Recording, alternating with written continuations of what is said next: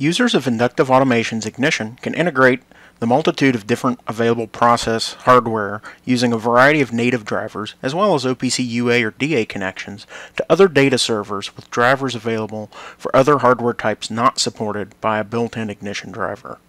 OmniServer is a user-configurable OPC UA and DA server that allows users to create custom protocols using device manufacturer documentation detailing the communications protocol, all without having to write custom code. In this video, we will walk through how to connect Ignition as an OPC UA client to the OmniServer Universal Server for integrating non-standard devices such as barcode scanners, scales, RFID systems, sensors, and more. For this demo, I already have a topic defined in OmniServer, as you can see here, that will simulate device data to prove our OPC connection with Ignition is working correctly and showing changing data. The process for collecting data from topics using your own custom protocol for your own devices in OmniServer would be identical. So you can see here, my topic is named SimDevice. We'll need to remember that later when we're browsing for tags. And I'm using the client_test protocol that installs with OmniServer as a simulation protocol with the random device, which generates simulated random device data. Anyone can use this combination of protocol and device for testing to simulate live data to test your client connection settings.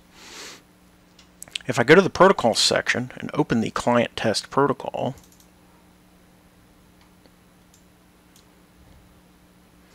and then if I go to the items list, here's the list of available items that I'm going to have to choose from when I'm browsing later. For this demo, I'm going to be connecting to the float read and Boolean read items that you can see here. We'll get to that later when we're browsing from our Ignition project.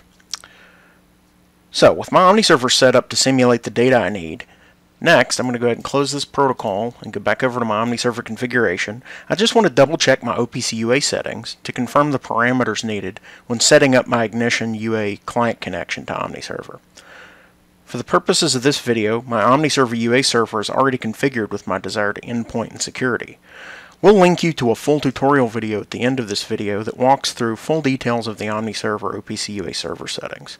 So to get to the UA server settings, I'm going to go to the Clients section, and then I'm going to open the OPC UA properties by double-clicking.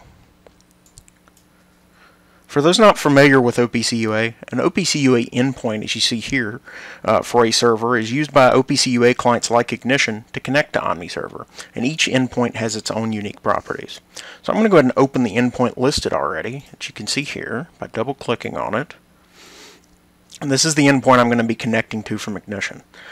You can see the URL here for the endpoint, which consists of the standard UA prefix of opc.tcp://, followed by the machine name where my OmniServer is installed. So in this case, my machine name is swtb-lt-028, followed by a colon, and then the port number, which is 27730 by default, and that port is configurable as needed.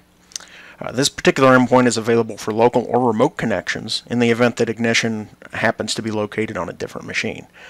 If desired, you could also set this particular endpoint to be local only, which means only local OPC UA clients would be able to connect to it, but remote clients would not. So under the certificate settings, you can see we're using a self-issued certificate, though OmniServer fully supports using security certificates from third-party certificate authorities, such as VeriSign. Under security, OmniServer supports the latest encryption methods. We'll be using basic 256 SHA-256 for this demo, which is enabled, as you can see here. We'll come back to the client certificates section after we've made our first connection attempt from Ignition, as there is one additional step that will be necessary after that. I'm going to close out of there. Now I can move on to the Ignition configuration. So I'm going to go to my browser, and you'll see that I have Ignition open in my browser here. In my Ignition gateway configuration, I'm going to go to Config, and then I need to scroll down on the left-hand side here to OPC Client. I'm going to go to OPC Connections. Next, I need to click the Create New OPC Connection. And I'm going to keep the default option of OPC UA because that's the connection we want to make. And I'm going to click Next. And for the endpoint, I just need to enter the endpoint that we confirmed from the OmniServer UA configuration. So I'm going to enter opc.tcp://swt-lt-028:27730. And I'm going to click Next, choose server below. The server corresponding to my OmniServer endpoint is listed and selected, so I just need to click Next, select endpoint. All available security options are listed for my OmniServer endpoint. I'm going to select the third option, which you can see here, that uses basic 256 SHA-256, as I mentioned earlier, with sign and encrypt, which is quite secure. So I'm going to go ahead and select that, scroll slightly, and I'm going to click Finish at the bottom. Here we can review the selections I've previously entered, and I'm going to go ahead and click Finish to complete. Now I can finish configuring my UA settings for this connection. For the name, I'm going to give this a meaningful name, and I'm just going to call this OmniServer UA so that it's easier to find later when we're browsing for tags. And then we're going to keep the default for everything else. It's enabled. We don't want it to be read-only. While I can require user authentication in OmniServer, it is not currently enabled, so it's not necessary for me to specify username and password. So we're going to leave those blank at this point, and then we're going to go ahead and click Create New OPC Connection at the bottom. And I'm not going to save that. Now, you can see that my status reads as faulted. Now, this is because we need to establish a trust relationship for the certificates exchanged between OmniServer and Ignition. So I need to go back over to my OmniServer endpoint properties. So I'm going to bring my OmniServer back up, open my OPC UA properties, open my endpoint, and I need to go to the Client Certificates section. And here you'll notice an entry under Rejected for Ignition OPC UA Client. All I need to do is select that entry. I'm going to click on this left arrow, and you'll see that that's now added to the trusted list. So I can go ahead and click OK to accept that change, and OK again to accept. And I just want to click Yes here to make sure those changes take effect now. Okay, so now we can go back over to Ignition, and you'll see the status is still faulted. So last but not least, I now need to trust OmniServer certificate in Ignition. So here in the gateway, I need to scroll down and go to OPC UA and select the security section.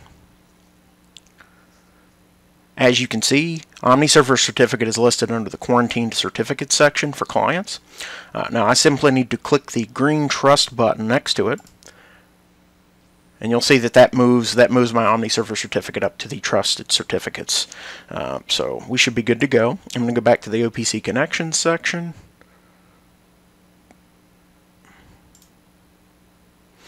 And you can see that my status now shows as connected. So now I want to add a few items from my OmniServer topic to a basic visualization window in the Ignition Designer. I already have a project and a window configured. So I'm going to go ahead and open up my Designer and launch my project.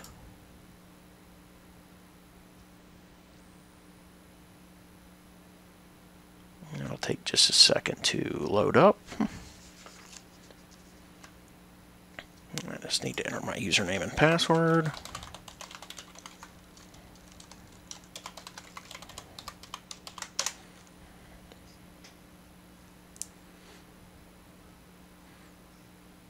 Okay, here's my project. I want to go ahead and open my project. Okay, so in my project, I'm going to go ahead and open my OmniServer basic full-size window. And in the tag browser section on the left over here, I'm going to add a new folder under the tags folder called OmniServer. So I'm going to click here, select new folder, and I'm just going to call that OmniServer. That'll just help us keep our tags organized. Now if I expand that, select the OmniServer folder, I just need to go ahead and click the Browse OPC Servers button, which is this button right here that's next to the Folders option. So I'm going to click that. You'll see the OPC browser opens up. I need to expand OmniServer UA, which is the name that I gave my OPC UA connection a short while ago. I need to expand the swtoolbox.omniserver folder. And here is my topic, SIM device, that we saw earlier. So I need to expand that. And here are my available items for that particular topic. So, as I said earlier, I'm going to grab my float read and drag it back over to my folder. And I'm going to grab my Boolean read and drag it back over to my OmniServer folder. And I'm going to close the browser, expand that folder, and you'll see that I already have good data and changing values for these particular items from OmniServer. So, as if that wasn't proof enough that our connection's successful and we're successfully reading data from OmniServer, I'm going to add a simple numeric text field to my window and a two-state toggle field for each of my items. And then I just need to drag my float read to the numeric text field. Expand that out so that the full value fits, and you'll see that one's already changing. And then I'm going to drag my Boolean read over to the toggle. As you can see, the values from OmniServer start to update in these visual elements immediately. This is a mere simple example of how to integrate OmniServer non-standard data with Ignition for visualization. As you can see, connecting Ignition to OmniServer via OPC UA is straightforward and secure. OmniServer can easily be used with Ignition for integrating live data from scales, barcode readers, printers, weighbridges, sensors, RFID systems, intercom systems, vibration sensors, and all of your quote-unquote other devices that aren't using a standard off-the-shelf protocol. Our tutorial video on setting up OPC UA and OmniServer is listed here, and you can also get a free trial of OmniServer as well. As always, if you have questions beyond what either this video or the video on OmniServer OPC UA setup answer, don't hesitate to reach out to our support team using the information provided here.